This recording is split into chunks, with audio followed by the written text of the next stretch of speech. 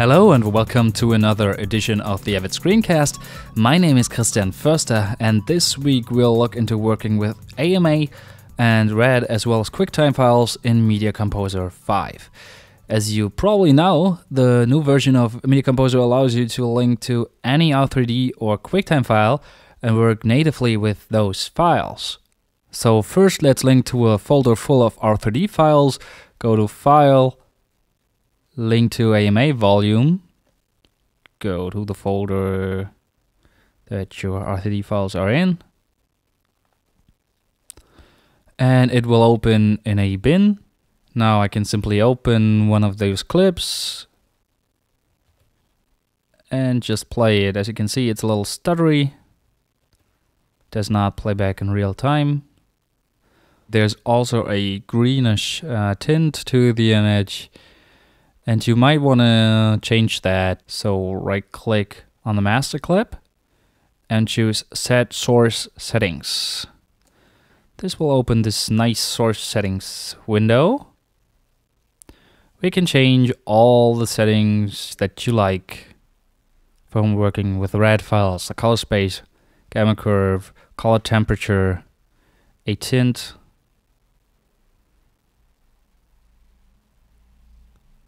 Can easily make it look a little more neutral if you like. Can change the exposure. And all these kinds of things. You can change the debayer detail. Now this was already on low and it still didn't play in real time. So my computer is probably not beefy enough, but if you do have a fast enough computer, that is a pretty nice way to work with them. You can directly edit them into a timeline and work with them. So if you don't have the performance to do that, or you feel safer creating Avid media files, we'll do that in a minute.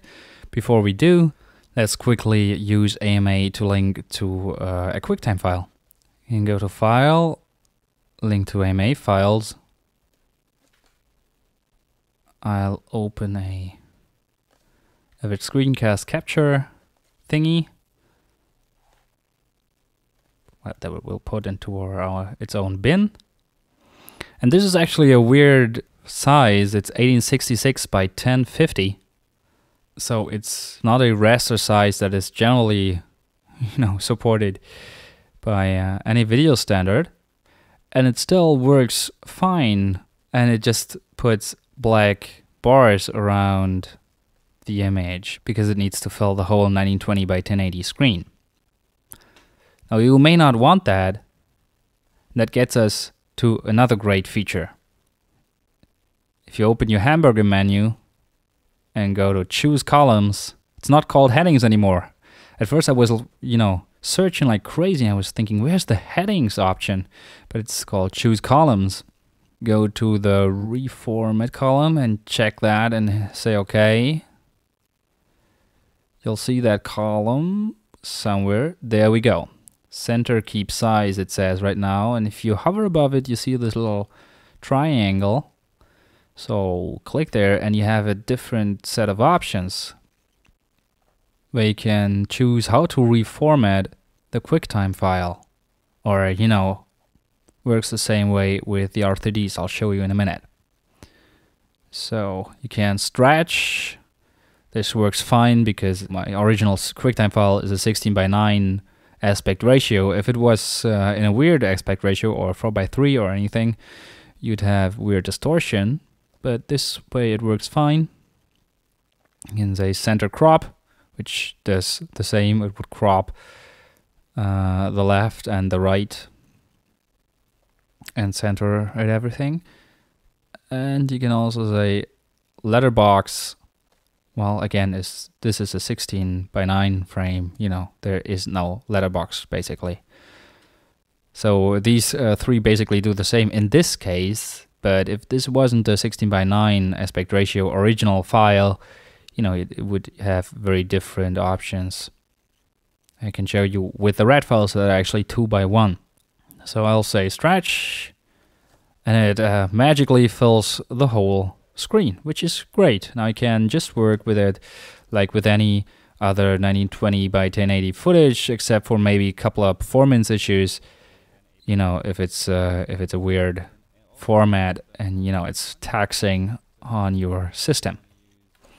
Let's go back to our RAD files where we have the same option. There's also the Reformat column. Now again, let's open one of the RAD clips.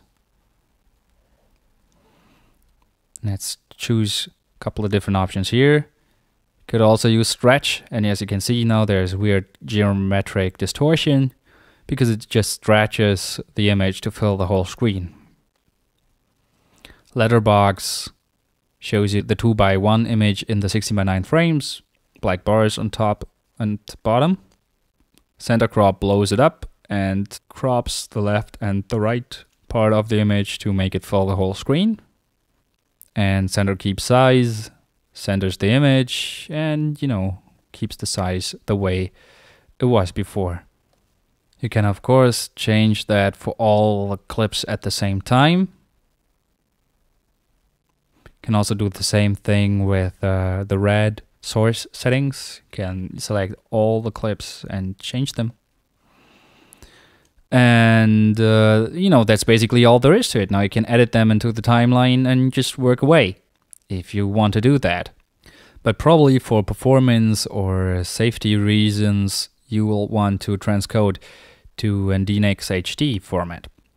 What you could of course do is just select all of the clips, right click, say consolidate transcode, and transcode them to a format of your choice. But actually there's a lot of nice stuff you can do.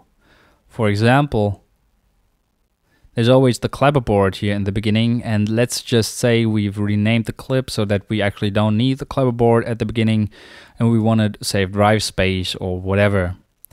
So what we could do is just go to the start of the action. If we are really sure we don't need the stuff before that, go to the end of the action,